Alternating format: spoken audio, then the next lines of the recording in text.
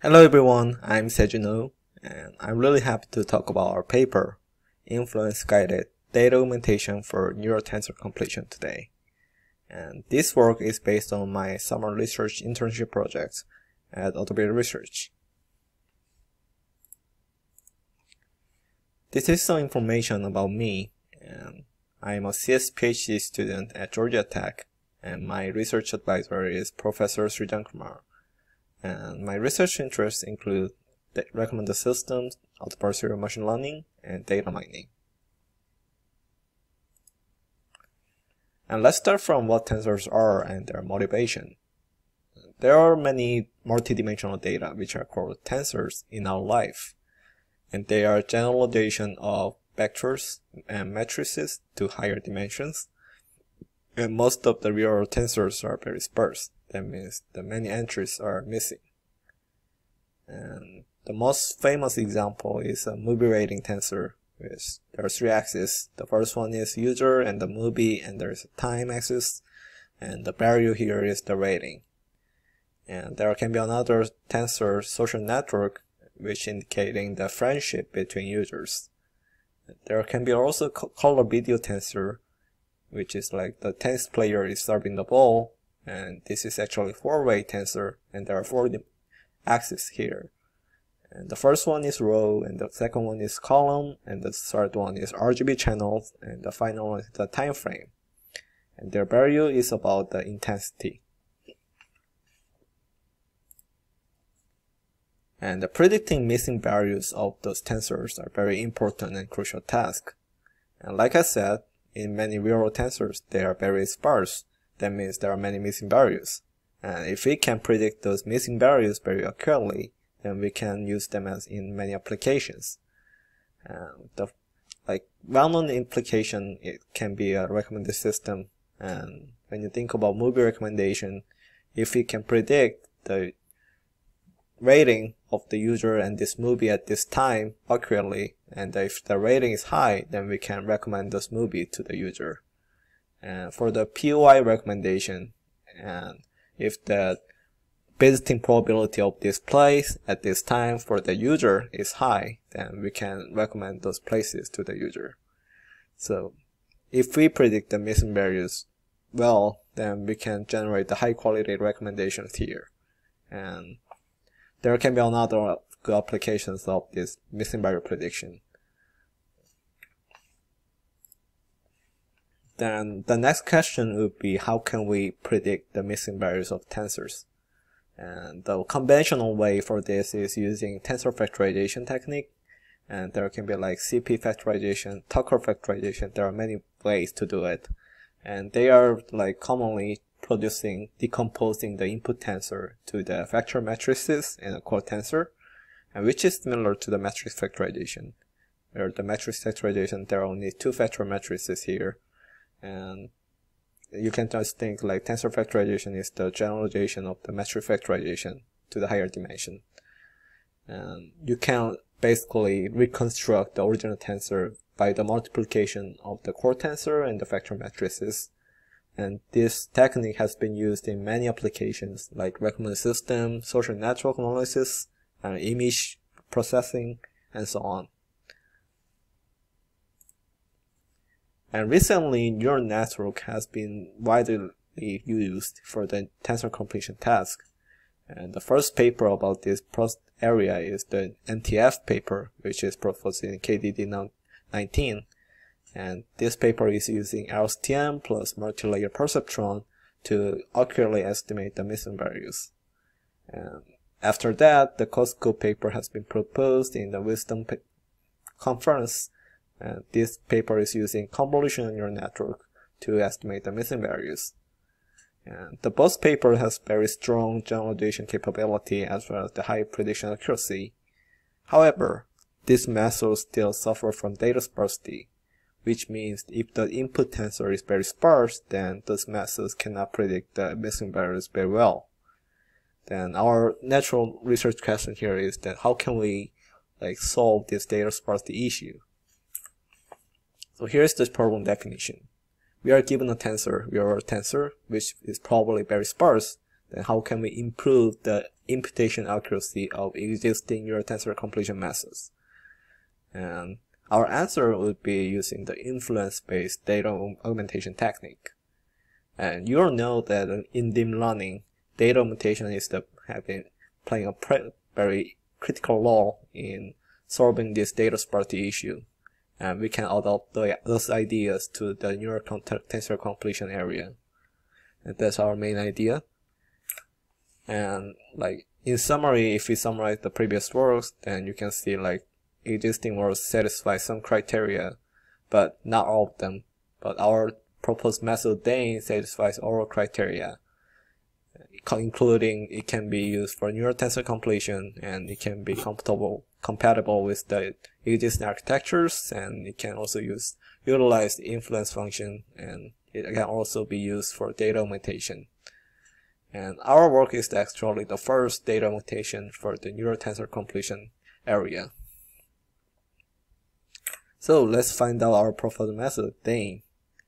We have like major 4 components in our paper, and like after that 4 components, you see that like there are new data points in the tensor, and compared to the original tensor, you see that like these red dots, which are like they are actually the data augmentation here. And this 4 process is to how to generate the data augmentation points.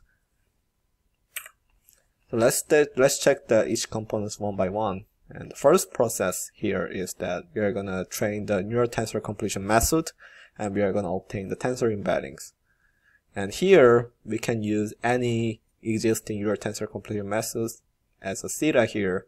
So for example, we can use multi-layer perceptron or Cosco or NTF method, and they are all produce the tensor embeddings after the training.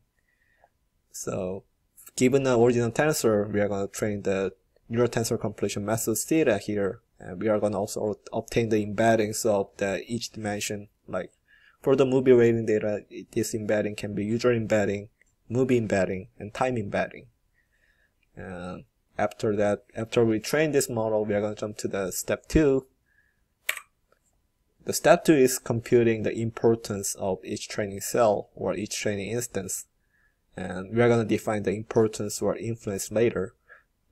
Like to estimate the importance, we are going to use the state-of-the-art method called track-in, and we are going to like skip the mathematical details because of the time limit, but the details are in our appendix.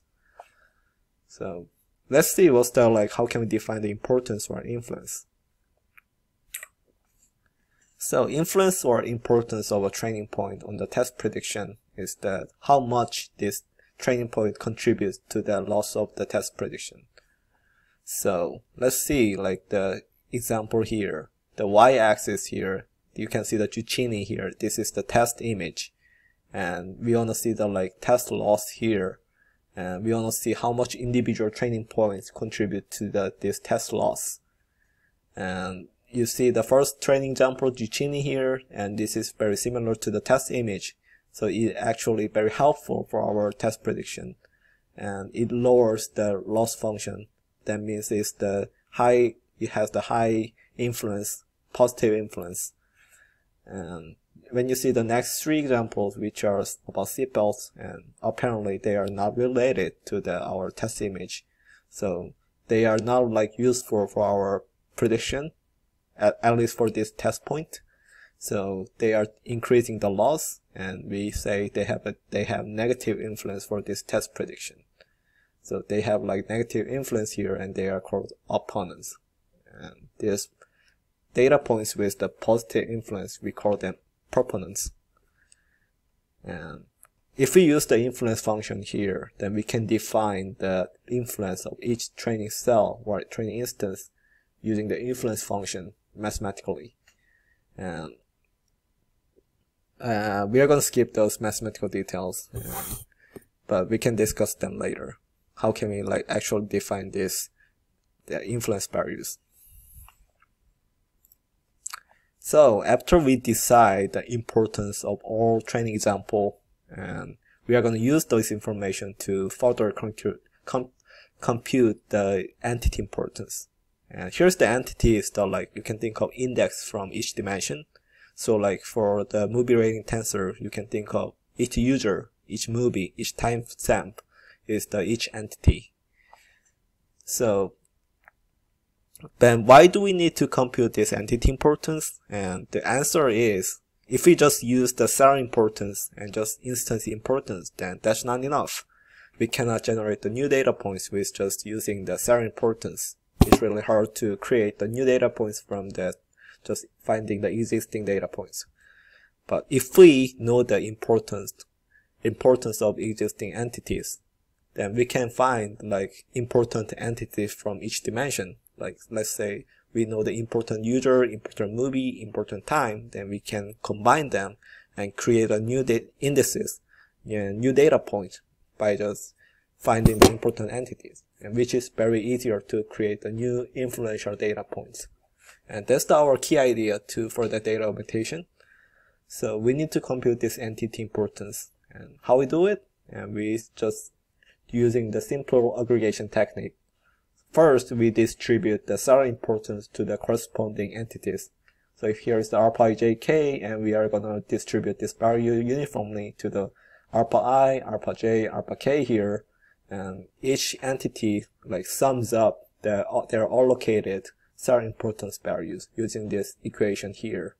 And you see that like for the single entity importance, there are like sigma here, which is summing up the allocated cell importance here. So after we compute the entity importance, the final step is the actual data augmentation. So for the data augmentation, we need the tensor indices and their values.